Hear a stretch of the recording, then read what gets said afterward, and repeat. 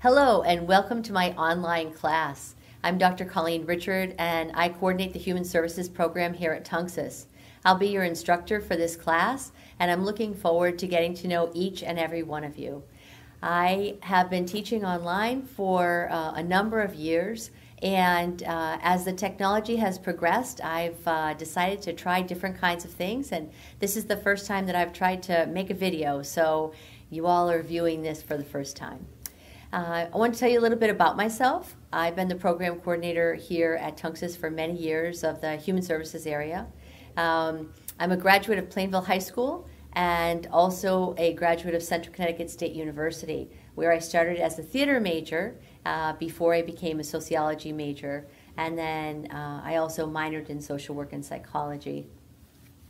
Later I went on to get my master's degree in social work at the University of Connecticut, and then to get my doctorate in family studies in the human development family studies area.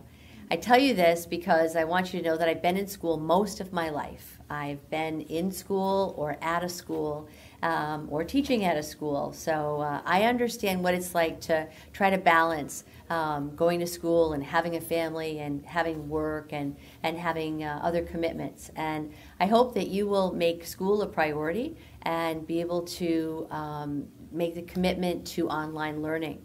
One of the things I'd like to talk with you about is the importance of logging onto your computer, because you will not have somebody knocking on your door saying, hey, you should look at this work. You should read your book. You should look at these modules. And unless you go into the computer and log in, you won't know what's going on in class. And I think that that's one of the things that's the most important thing that I can tell you for online learning, is that you have to log on. You have to be self-directed.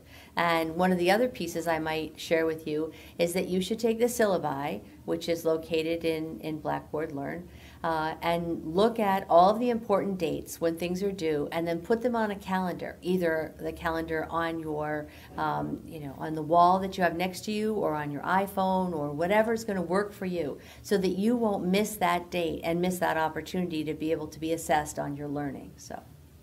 I hope that all of you will take the opportunity to come by. If you're on campus, I'm in office number 36. I'd love to meet each one of you individually. And if you're not on campus, please feel free to give me a call. I'd be happy to talk with you. My telephone number is on the syllabi. And I look forward to seeing you online. Thanks.